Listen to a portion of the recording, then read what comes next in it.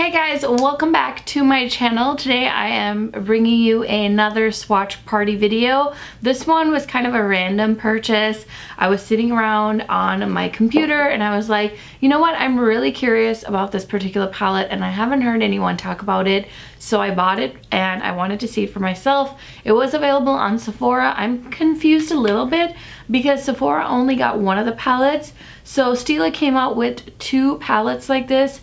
They are called the After Hours and the Happy Hour eyeshadow palette, and they retail for $52.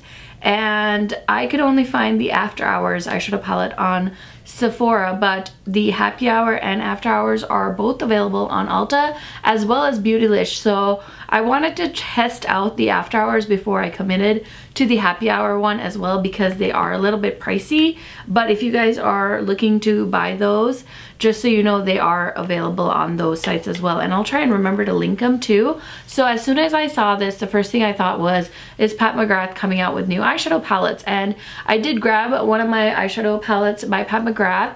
The weight is honestly pretty similar. This one might be a little bit heavy, but that's what these feel like. They feel very well made. They have that beveled shaping on the cover. Very gorgeous and a nice change for STILA. Honestly, STILA was one of those brands I would just like glance over when I saw they were coming out with something new. Oh my gosh, this mirror is stunning as well. So yeah, they've done a really good job. This one has some beautiful shimmer shades in it. So I'm gonna stop blabbering and start swatching. The shade names are on the back, so I might have to put the names down in the corner. Here's my mess. I don't know if you can see it.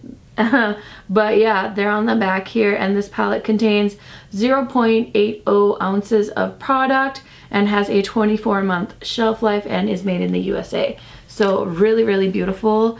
Oh my gosh. They do feel a little dry. The shimmer shades definitely have some texture to them. This one though feels really nice and moist. But here is the first row. Oh, I accidentally skipped a shade. Oh well, let me remember to.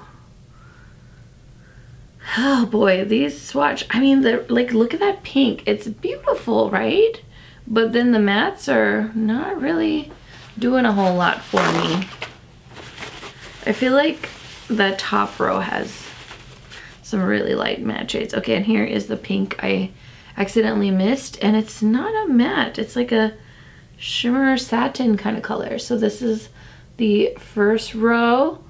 Definitely not screaming like, oh my god, beautiful, bunny. Okay, let's swatch the next row. This first shade. Oh my gosh, there's like nothing there. That's embarrassing. I have tried this on my eyes one time already. I didn't love it, but that day I was in such a rush I didn't really get to finish my makeup. And then there's like these four very shimmery shades. So there's three here and this one down in the corner. They're basically like very shimmery with lots of silver shimmer. So this is the second row, and there's that top shade that you can't see. That is an eyeshadow there. And then here is the first row. Let me just hold up both my hands here for you guys to see the swatches. Honestly, I'm not super impressed with this product, especially for the price point. I don't think it's like, oh my gosh, run out and get it. It's the same price as the Jeffree Star Blue Blood palette, actually, if I remember correctly. So let me know your thoughts. Did you guys see this palette online? Were you interested in it? Were you curious about it? Yeah, I definitely got curious, which is why I picked it up, and I hadn't seen anyone talk about it. So yeah, let me know your thoughts down in the comments. I hope you enjoyed this quick little video, and I will see you guys soon. Bye.